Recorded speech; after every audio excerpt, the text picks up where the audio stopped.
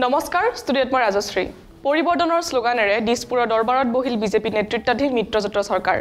মুখ্যমন্ত্ৰীৰ আসনত জাতীয় নায়ক সৰ্বানন্দ সোণোৱাল আৰু বিত্তমন্ত্ৰীৰ দায়িত্বত দক্ষ মন্ত্ৰী হিমন্ত বিশ্ব শৰ্মা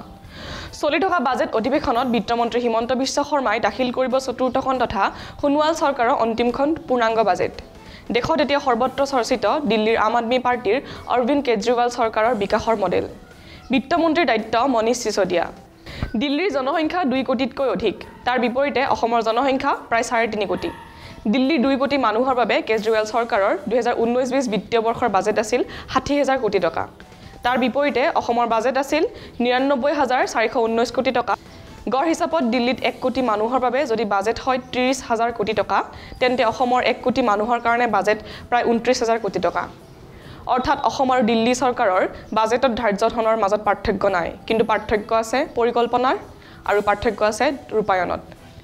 বিগত 5 বছৰত কেজৰিৱাল নেতৃত্বাধীন আপ চৰকাৰে বিজুলী পানী আদিত পৰিকল্পিত আঁচনিৰ অভূতপূৰ্ব ৰাজসাহায্যৰে দিল্লীবাসীক সকাহ দিছে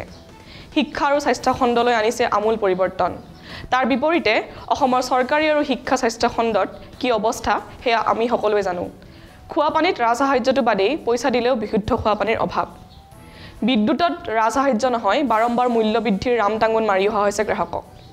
তেন্তে মূল কেৰুণটো ক'ত ইয়াৰ ব্যাখ্যা আছে স্বয়ং বিত্তমন্ত্ৰী হিমন্ত বিশ্ব শৰ্মাৰ হাতত বিত্তমন্ত্ৰীৰ দায়িত্বভাৰ গ্ৰহণ কৰিয়েই 2016 চনৰ 3 জুনত হিমন্ত বিশ্ব শৰ্মাই বিধানসভাৰ মজিয়াত অসমৰ বিত্তীয় পৰিস্থিতি সন্দৰ্ভত দাখিল কৰিছিল এক শ্বেতপত্ৰত হিমন্ত বিশ্ব শৰ্মাই কৈছিল বছৰি বছৰি ৰাজ্যখনৰ বাজেটৰ আকাৰ বৃদ্ধি পাইছে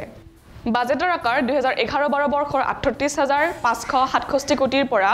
2015-16 বৰ্ষৰ 72,572 কোটিলৈ বৃদ্ধি হৈ দুগুণ হৈছে মন্ত্ৰীগৰাকীৰ অভিযোগ আছিল এই বৃদ্ধি কৃত্ৰিম বাজেটত ধাৰ্য কৰা ধন ব্যয় কৰা হোৱা নাছিল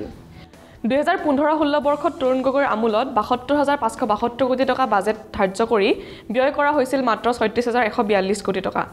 ব্যয়ৰ এই হাৰ আছিল 50%তকৈ কম অৰ্থাৎ বাজেটত অযথা ধন ধাৰ্য কৰা হৈছিল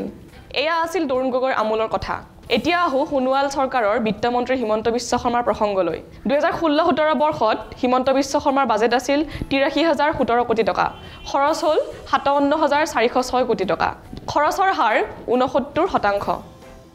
2017-18 বৰ্ষত বাজেট আছিল 99,453 কোটি টকা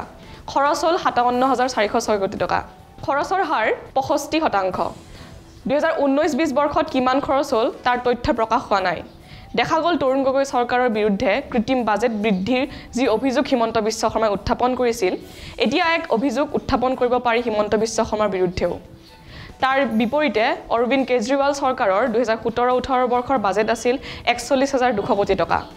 ব্যয় কৰিছিল 40,927 কোটি টকা ব্যয়ৰ হাৰ 99%। একেই কথা প্ৰযোজ্য বাকী বৰ্ষকেইটাতো চমক সৃষ্টিৰ বাবে বিভিন্ন আঁচনি ঘোষণা কৰি বাজেটত সেই আঁচনিসমূহৰ বাবে ধন ধাৰ্য কৰি আৰু বাস্তৱত সেই আঁচনিসমূহ ৰূপায়ণ কৰা নহয় যাৰ বাবে হিমন্ত বিশ্ব শৰ্মাৰ যোৱা 4 বছৰৰ বাজেটত আছে বহু চমক যিবোৰ চমকৰ অস্তিত্ব বাস্তৱত শূন্য তৰুণ গগৈৰ দৰে হিমন্ত বিশ্ব শৰ্মায়ো বাজেটৰ আকাৰত কৃত্ৰিম বৃদ্ধি কৰিলে কিন্তু প্ৰকৃততে 4টা বছৰত ধাৰ্য ধনৰ 60%হে ব্যয় কৰিলে এনেবোৰ কাৰণতে সমপৰিমাণৰ বাজেটেৰে দিল্লীত সফল অৰবিন্দ কেজৰিৱাল আৰু অসমত দক্ষ মন্ত্ৰী হিমন্ত বিশ্ব শৰ্মাৰ বাজেটে বহু ক্ষেত্ৰত সীমাবদ্ধ কেৱল চমকত